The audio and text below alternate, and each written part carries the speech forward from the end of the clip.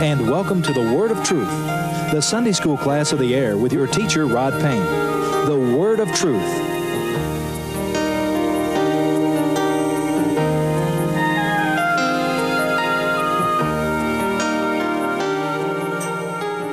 Happy Thanksgiving. I don't know when you're watching this program, but the program is intended to be aired around the time of Thanksgiving. So if you're watching on the 24th of November, that's the weekend that this program is going to air, but it's going to air all the way up to the Wednesday before Thanksgiving. So I'll probably say Happy Thanksgiving again on the first show in the month of December, because that's intended to air on the first Sunday in December, which is very close to the Thursday of Thanksgiving. In any respect, Happy Thanksgiving. Let me be one of the first to welcome you to the Word of Truth. In fact, I'm the only person who's welcoming you to the Word of Truth. Thank you for joining us on this program. Let me also say once again, I hope you'll have a great Thanksgiving holiday. I hope you don't eat yourself into a stupor. I hope you practice some degree of moderation. And I hope that God has blessed you, as He has our family, with the opportunity to have something for Thanksgiving. Oh, there are so many people who do not, around this globe and even in this country. And so many people, as we're thanking God this holiday season, that have gone through tumultuous, horrific times along the eastern part of our United States to this time. The recovery will be many, many years. Just in the last, little bit of time, you've heard about other weather events. So there are many people who are struggling to say thank you.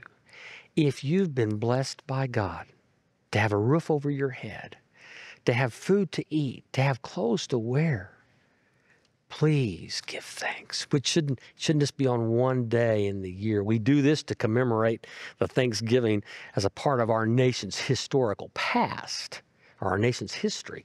But as believers, we need to be practicing thankfulness all the time. I have what I call a gratitude list that I carry with me. Started a new one at the 1st of November. And I redo my gratitude list periodically. It generally starts with the same few first things. Thanks for God. Thanks for His Son, Jesus Christ, the Holy Spirit. Thank you for my wife, Vicki. Before Vicki, thank you for salvation through Christ. But generally, my children and my family and things of that nature follow. But then I change some of the things as we get further deeper into the list, but I try to practice gratitude because it's a part of a program that I've been practicing for many years, which helps me as a disciple of Christ to maintain my focus on Him. So I hope that you have something for which to be thankful during this Thanksgiving season. I also want to say happy birthday to any of you who celebrate birthdays around this time, and happy anniversary to any of you who are celebrating anniversaries around this time. If you've experienced loss at any time during this time of the year, I hope that you are a believer in Jesus Christ. And I pray that your loved one is as well. And I pray that you have one more thing to be thankful for, a great expectancy of a wonderful reunion that will await you and they and them when you're joined together in heaven. Now, before we get too far into my welcoming, I want to tell you we're going to be in chapter 27 as we conclude our study in the book of Acts. So if you have not already done so, please turn in your Bible to Acts chapter 27, because I was negligent and I did not do that, reminding you where we are the last two times we were together. So I want to tell you, Acts 27. I also want to take this time to remind you, if you'd like to write to us, and by the way, it's not too early to start sending Christmas cards to all of your friends here at the Word of Truth. I'm just a face here on the program. There's a floor director, and there's a director upstairs, and there's people that make sure it gets on the station and on the internet. So we'd love to get Christmas cards. I can tell you that. I'm speaking for myself and the group of folks. If you'd like to, you can write to us at The Word of Truth, 1200 9th Street, Wichita Falls, Texas. The zip code is 76301. You can send your Christmas cards to that same address, The Word of Truth, 1200 9th Street, Wichita Falls, Texas. The zip code is 76301. If, on the other hand, you'd like to write to that same address and ask us to pray for you, or for someone for whom you care, or about a situation or circumstance, we'd be honored to join you in lifting this petition up before the Heavenly Father. If If you'd like to call us, you may do so Monday through Thursday or Friday mornings at this number. You see it on the screen, 940-723-2764. The number again is 940-723-2764. If we don't answer the phone, because again, this is a very busy time of the year for us. Most of the year is very busy for us, but especially in the missions department right now, getting everything ready. It's a very busy time. Of course, the month of December, just around the corner, depending on when you're watching the program, maybe it is the month of December, and the Lottie Moon Christmas offering is taken for missionaries around the world. Cans by the Car has been collected and distributed and continues to be distributed. The Angel Tree, during this month in December, we give gifts to children whose parents are incarcerated. A lot of things going on. So if we don't answer, when you ask for Rod Payne's office, when you call 940-723-2764, please leave a message. We will be faithful to return your call. Well, the story so far, Paul got into some trouble. He's a guest of the state again, if you will. And he's about to get whipped and tossed when he says, wait a minute. You would flog a Roman citizen? Whoa, this brings everything to a stop. Because citizens of Rome, that was quite a privilege for someone to enjoy, first and foremost, and his lineage provides that. It was something that I grant you could be obtained, even if you weren't born a Gentile or Roman. But nevertheless, Paul appeals, and he says it is the right of every Roman citizen to appeal to the top dog, to appeal to Caesar, to have his, if you will, case heard in Rome. Had Paul not appealed to Caesar, they probably would have just, give him a thrashing and let him go. He's told, in fact, had you not appealed, you'd be on your way home this afternoon. But he appeals to Caesar.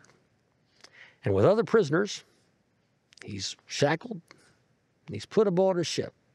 And that ship is guarded by a complement of folks, one in particular, who are charged with delivering these prisoners to Rome.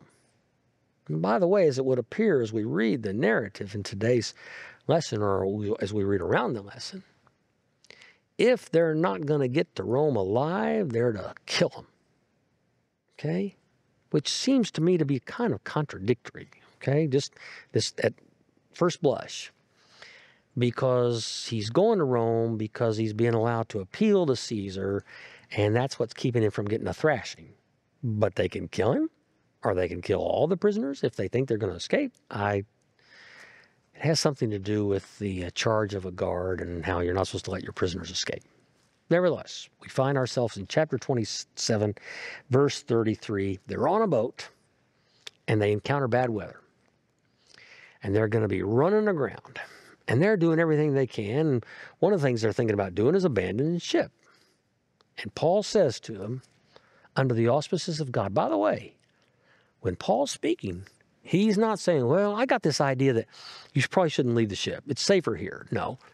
God's instructed him to tell everybody on the ship, you stay here. Okay, let's start with verse 33 in chapter 27. Just before dawn, they've all been going about 2 weeks without food in this just awful thing. They're trapped. They're in an attempt to escape from the ship. The sailors let down a lifeboat, but Paul says this is up earlier in the chapter, unless these men stay with the ship, they can't be saved. So the soldiers cut the ropes and they let the lifeboat drift away. Now, by the way, Paul's got to be speaking with tremendous amount of conviction because they're listening to what he has to say, and he's a prisoner. Okay? When you have God with you, and when God is directing your steps and what you're going to say, and remember we talked about this, when the Word says don't be worried about what you're going to say when they throw you into court, because you're going to be given what to say by the Holy Spirit. Paul is speaking as a man who has a knowledge. He knows what he's saying, and they're listening to him. They cut the lifeboat and they let it off into the sea. Paul says, verse 31, before we get to 33, to the centurion who was charged with guarding them and all the soldiers with him, unless these men stay with the ship, they can't be saved. So they cut the rope and they let the lifeboat fall away. Just before dawn, now here's where our quarterly begins. Paul urged them to eat. For the last 14 days, he said, you've been in constant suspense and have gone without food. You haven't eaten anything. Man, I can't do that. I've fasted before. I've fasted for, I think, a week or something like that, but I don't think I could do 2. With my glycemia and everything, I just know I don't believe I could, but God can empower us to do anything should he desire it. But wow, that's amazing. 14 days.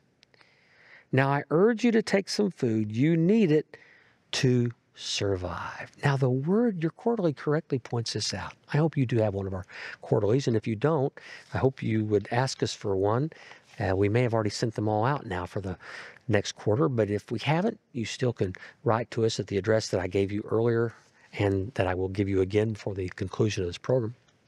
We give these quarterlies away for free, and we don't send any solicitation for funds with the quarterlies. We just want you to be able to study God's Word. But your quarterly in your study materials correctly points out that this word survive means soteria, and it basically means salvation.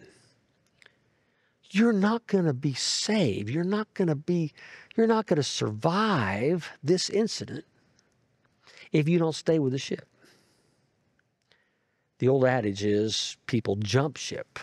They jump ship because they don't like the course that the ship is on, or they jump ship because they don't like the difficulties the ship is encountering, or they jump ship because they don't want to stay under the current regime or command for whatever reason. Folks sometimes jump ship. Body of Christ, there's another way you can look at this. God, through his grace, through his mercy, is extending to everyone on board his provision for their security, for their survival. But they have to stay with the ship. They have to stay with the ship. Some of you watching this program today, especially during this time of the year when so many people are afflicted and just assaulted by depression. And listen, I totally get it. I totally get it. A large part, a great part of what you go through as you're fighting cancer can often be depression. So I get it. But you can't, we can't jump ship. The ship, our hope is built on a solid rock. On Christ the solid rock I stand, all other ground, it's sinking sand. I'm going to stay with the ship. None of you will lose a single hair from his head. Every time I bow my head to read the Word of God, you can see that I've lost a lot of more than just a single hair. But I'm not going to lose my life because I'm going to live for eternity, because that's the promise of God's Word. 1 Corinthians 15 says, we will not all die, but in an instant, in the twinkling of an eye, we will be changed. I'm not going to die. I'm going to go straight from this life into the next, and I'm going to spend eternity in the very presence of my Lord and Savior, Jesus Christ. He said, you're not going to not lose a single head or hair on your head. After he said this, he took some bread and gave thanks to God in front of them all. Now, he wasn't celebrating the Lord's Supper. Okay, these are not believers, so he's not having communion with them. He's just thanking God for provision, and that's okay to do. He took some bread, he broke it and began to eat. And they were all encouraged, and they ate some food. They followed his faithful example. Listen to me, body of Christ. They followed his faithful example. They had foregone food for these last 14 days because they honestly didn't know when they were going to get another bite to eat, and they were trying to, preserve it as long as they could. Just like people in the desert, trying to hold on to their water supply. Paul says, I have faith in God, and God has instructed me to share with you it's okay to go ahead and eat what we have, because he's going to provide. They follow his faithful example. Would that I lived that kind of life out in front of others who know us, know me. Would that all of we as believers live that kind of life that says we're going to be faithful, we're going to trust God, And we're going to live out our faith in front of others, and they're going to want to follow that faithful example. They all ate. He broke it, and they began to eat. They were all encouraged, verse 36, and some ate some food themselves. And altogether, there were 276 folks on board. That's not a small vessel. This was a good-sized ship. Okay, and you didn't have, a beautiful, deck on which you could walk, and you couldn't go down to the captain's dining table and feast at a sumptuous repast, and you didn't have staterooms with private baths and great views of the ocean. This is not a luxury liner. But there's 276 of them on board, and God has said to every one of them, you stay with the ship, I'm going to preserve your life. When they had eaten as much as they wanted, they lightened the ship by throwing the rest of the grain into the sea. God's going to provide. We're not going to need it. When daylight came, they did not recognize the land, but they saw a bay with a sandy beach where they decided to run the ship aground. If they could, cutting loose the anchors, they left them in the sea. They didn't just drop anchor, they plopped anchor. They got rid of them. They left them in the sea. At the same time, they untied the ropes that held the rudders. They hoisted the foresail to the wind and made for the beach. Let's beach this thing. Let's get out of here and see what we're going to do next. But the ship struck a sandbar and ran aground. The bow stuck fast and wouldn't move, and the stern was broken to pieces by the pounding of the surf. Now this ship is falling apart. Some of these guys, you don't read it in the Word, but some of these guys have got to be saying, wait, didn't this guy not a few minutes ago tell us none of us were going to die, but here we are? The soldiers planned to kill, verse 42, the soldiers planned to kill the prisoners to prevent any of them from swimming away and escaping. Again, this is a poser here. They were charged with delivering them to Rome for whatever that's going to happen in Paul's case, to have his case heard before Caesar. But if they're going to get away, we're going to kill them. But the centurion wanted to spare Paul's life. God is going to use incredibly unusual methods to do his will, to work his will in our lives. I have appreciated so much the prayers of all of you for our family during this time.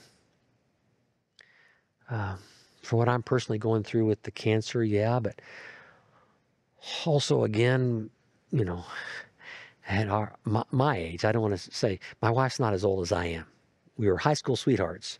I didn't marry a child, but she's a couple years behind me at least. So here we are at this age, raising, depending on when you watch this program, a 1-year-old or an almost 1-year-old granddaughter. He's using it. He's using all of these situations, all these circumstances. He's growing me, I know. My wife's always been a tremendous woman of faith. But I think he's using these things to grow me in my faith. And that his promise is real. It says, I will never leave you nor forsake you. In my Father's house there are many mansions. If it wasn't so, I'd have told you. I'm going to prepare a place for you, that where I am, you may be also. I'm never going to leave you, Jesus said, regardless of the situation, the circumstance. And sometimes he's going to use unusual people. Yes, they're introduced into our lives. Unusual situations. Yes, they're introduced into our lives in order to work his will and his way in our lives. In this case, a Roman centurion who should have cared less.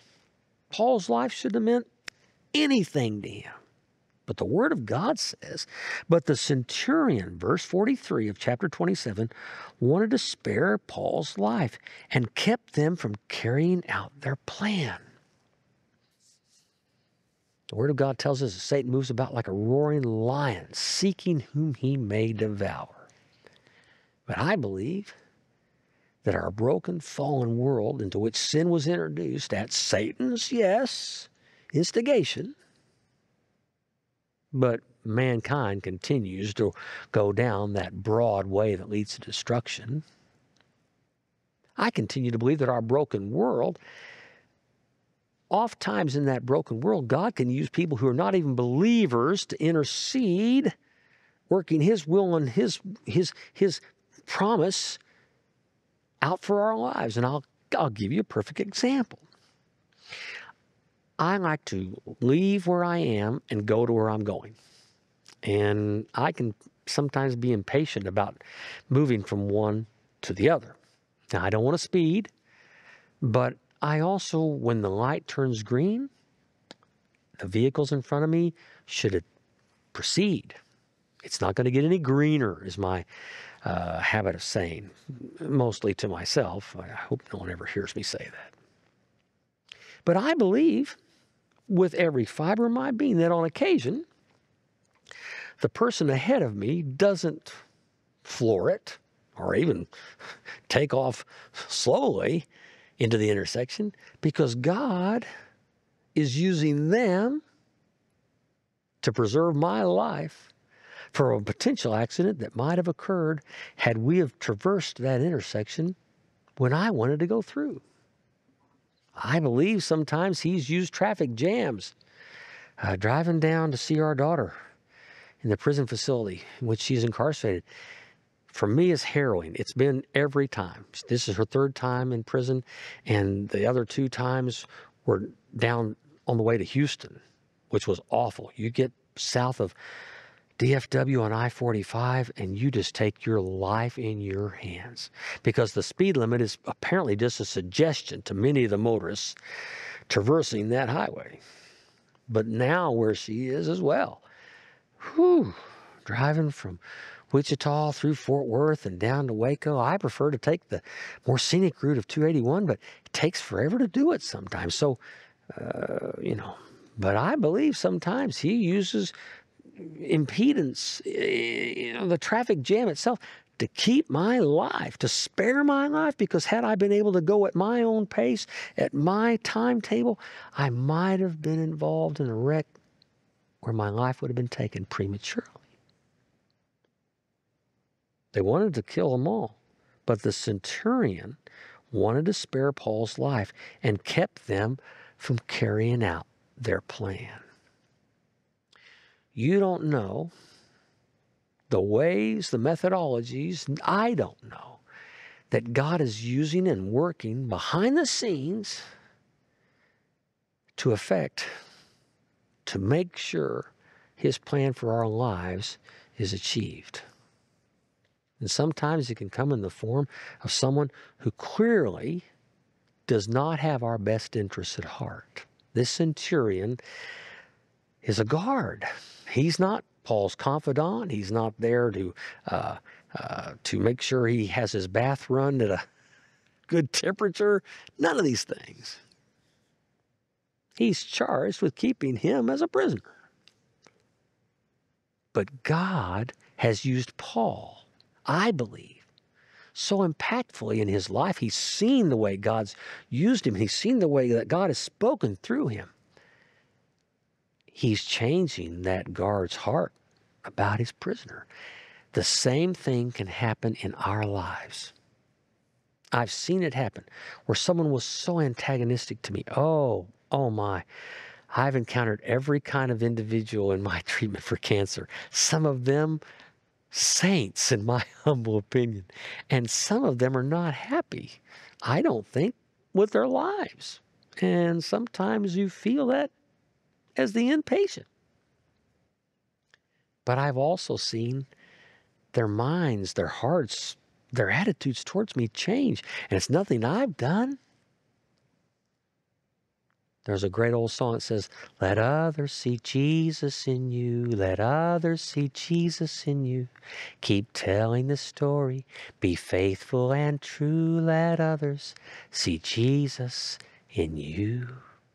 I pray that sometimes those folks who have been kind of mean-spirited have seen Christ in me, and it's softened them towards me. He ordered those, this is the centurion, who could swim to jump overboard first and to go to land. The rest were to get there on planks or on pieces of the ship. And anytime I read this passage, I'm not recommending that you watch this movie, but I can't help but think about Titanic and the way it's portrayed, that the heroine of the film, you have to close your eyes during parts of Titanic or just watch it on television when they don't show the bad parts. But the heroine of the film is clinging, I believe, to a door, a piece of a door. And the hero of the film, as it were, eventually succumbs to frost, to the freezing temperature of the awful water in which they find themselves floating now after the sinking of the ship. She's clinging to a plank, or a door, as it were. Well, the word says the rest were able to get there on planks or on pieces of the ship. And listen to this. In this way, everyone reached land in safety. Now, you and I don't have time to go through chapter 28, but I pray that you'll read it, because this is not the end of Paul's adventures. God is going to take him through some harrowing experiences. A shipwreck, beatings, imprisonment, all kinds of things.